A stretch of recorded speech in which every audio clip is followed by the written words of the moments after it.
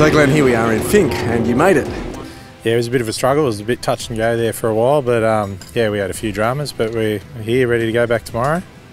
Now, it looks like they've been doing quite a bit of work on the car, and I saw the front diff was sitting in the back of the truck before. Yeah, it's like the rebuild you have when you don't really want to have a rebuild. So we about 70 k's down, the front diff started to go, and that stayed together till 110 kilometres, and it actually seemed a bit worse than that. So we pulled over to stop just to check and see what it was. We knew what it was, but we thought maybe one of the drive shafts had come out, and it was still in there. So it was get back in the car and finish it in two-wheel drive. So it had a couple of close calls as well. So it was just after the second close call, it was like, let's just make sure we get to the finish. So now it's new diff, new drive shafts, front and rear. So there's a fair bit going on. And when you do lose a front diff, I'm assuming you just pull it into two-wheel drive. Yeah, it is. Yes, that is all you do, but it takes a bit to get back up, that confidence to you can still hit the whoops in two-wheel drive in these things because they're not as fast as a big truck. So, but it was also very hard, the ground, like it's still damp, so there's a fairly big risk when you go to two-wheel drive of breaking another drive shaft. So that was the main thing we were looking after. And dust was a bit of an issue. When you came past us, there was quite a bit of dust. Yeah, the first 40 k's was just thick dust. So yeah, you know, sometimes doing 30-40 kilometres an hour because you just could not see. Pace notes help, but I don't know how much that helped anybody else or hurt anybody else, but it was pretty dangerous out there at times. We passed a few crash cars in the dust and that, so yeah, dust is a problem. And I believe also there was a bit of traffic too.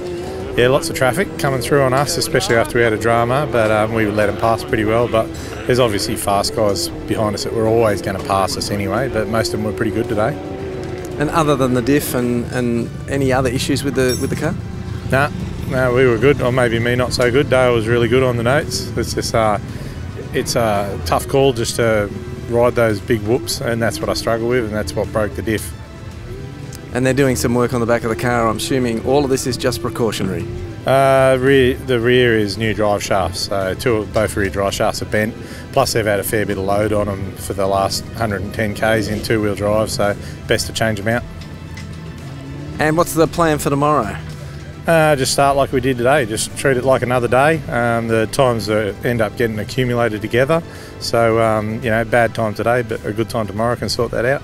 Yeah, it's been an interesting day. There was a nice breeze this morning when we were doing the drivers briefing at 6 o'clock and waiting for the start. There was a lovely breeze down in Alice, and as soon as we lined up to start, it stopped for some reason, and I think, I don't know, it was luck or whatever it was, but the guy in front of us was taking it pretty easy at the start, probably trying to protect drive shafts or whatever, and we had horrible dust for the first 20 odd kilometres. It's quite a white, sandy sort of surface through that start section, and we couldn't really see anything. So, you know, you trust your pace notes as much as you can, but it's a bit hard with the whoops and dips when you can't see where you're going. So yeah, pretty tricky start. It all came clean once we hit the beautiful red sands and soil up here.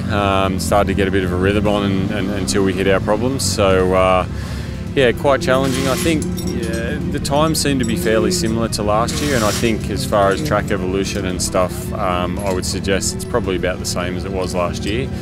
But a lot of places, certainly towards this end, are getting very, very rough. So I think, yeah, we're going to be in for a very challenging run home, but that's why we come here, so see how we go. Now, I think you told me you had 190 pages of pace notes.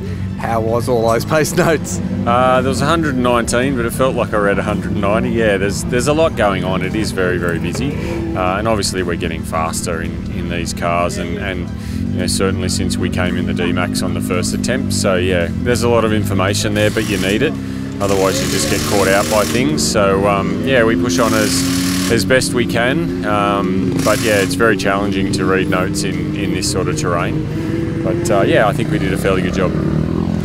Having the diff go, does that sort of dampen the spirits in the car, or does it? Look, probably more me than Glenn, and you know, I'm one of the most competitive people you'll meet. But you know, I also know that these are long events, so yeah, we weren't going to win it by, you know, pushing on and taking major risks and things like that. That wasn't the aim, but it is, you know, you do feel quite frustrated when those things happen, and obviously just the nature of, you know, being so competitive, when something like that happens, it feels like you're losing 10 times as much as what you're actually losing. So yeah, you just try and get that out of your mind. And for me, I had a nice book to read in front of me, so it wasn't too bad.